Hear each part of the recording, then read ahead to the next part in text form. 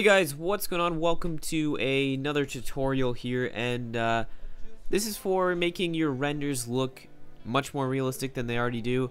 So I just exported this with Keyshot here. I did some post-production with Photoshop. As you can see, the background is just like that. So to get the car in there, let's open up Keyshot quickly. You see that it's overlapping this little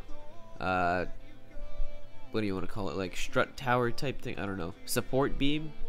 So basically I just imported the background, cut that out, and layered it over top of the car, and then put a little shadow on it there. So the next thing you can do to make this more realistic after Photoshop here, you could add some smoke around here, which I might actually do if I have, I don't know if I still have any. I doubt it. No, I don't think I have any smoke effects, and I'm not going to go and search for it. So we're just going to export this here as RX7 render RX67 what? RX7 Photoshop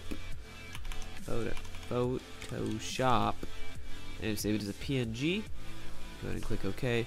And we're going to come into Lightroom here as soon as this finishes saving here. Because it's a 4K image, I rendered out in 4K by the way.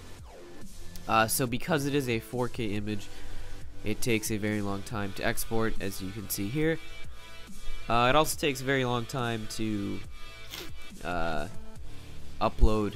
For example, if we go to from here into Lightroom, just click on import and go over here, click desktop, uncheck all photos, and then you're going to search for the one you did, RX7 Photoshop.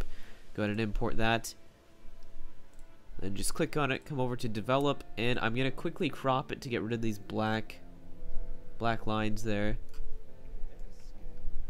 Now this photo will still be very high res, and I'm gonna crop it up just a little bit like that to get rid of the excess. And now we're going to just want to mess with this. The exposure we can drop down. I don't really play too much with it. I might drop it down a little bit and turn the contrast up just a tad. Highlights down a little bit more.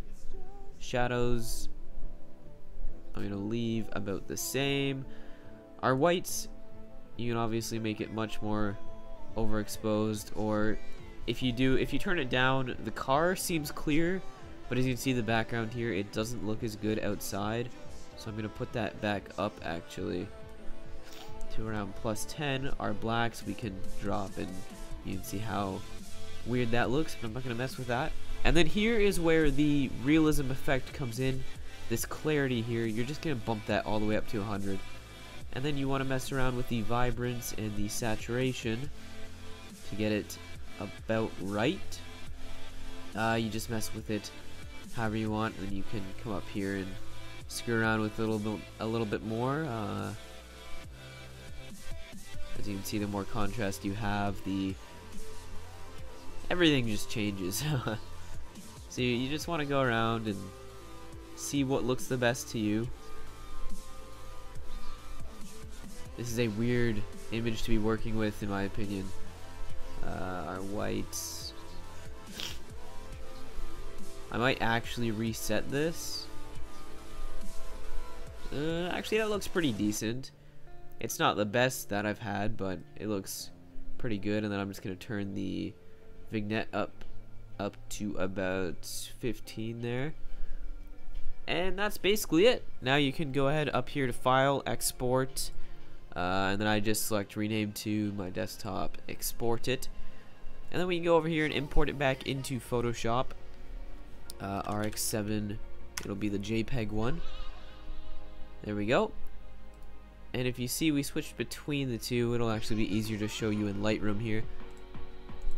Can I get a good one? Not really. I can't really get it in the best position here.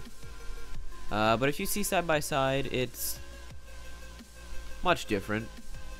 It looks much more real in the image on the right, in my opinion anyway, and in pretty much everyone else's opinion. But yeah, that's how you do it. And then we can go into Photoshop and add some more shadows in around here. As you can see, it sort of looks empty. I might touch up on this to make it a little bit better, but since it's not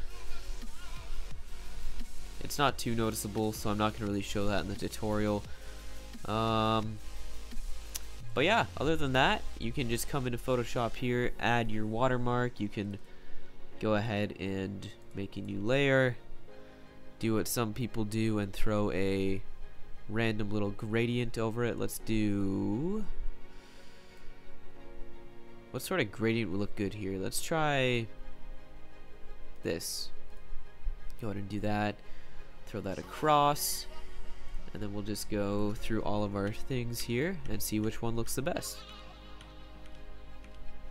Certainly none of those do, but you never know. That one actually looks pretty cool, but it's more of a cool color. Did not expect to see that.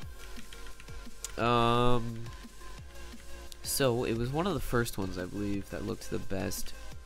Soft light looks pretty decent on it. Overlay is also not too bad if you're going for more of an edited effect. Which other one was there? None. Yes. Alright, so we're gonna go with soft light there, and then we can just adjust that down to however much you want. How about that? Should be fine. I don't usually do any of these gradient overlay effects sort of things, just because I'm not too into it. This is what a bad render I did, but I need my watermarks. Go ahead and drag that over. I hate this. Stupid, there's too many windows open and then I can't get into it. Here we go. This should be good. Drag that over there. And then we just throw those onto a position that looks pretty good, and we are done. That is how you get a more realistic looking render.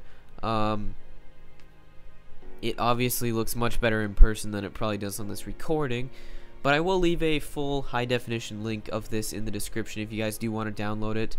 Anyway, thank you for watching, and I'll see you next time.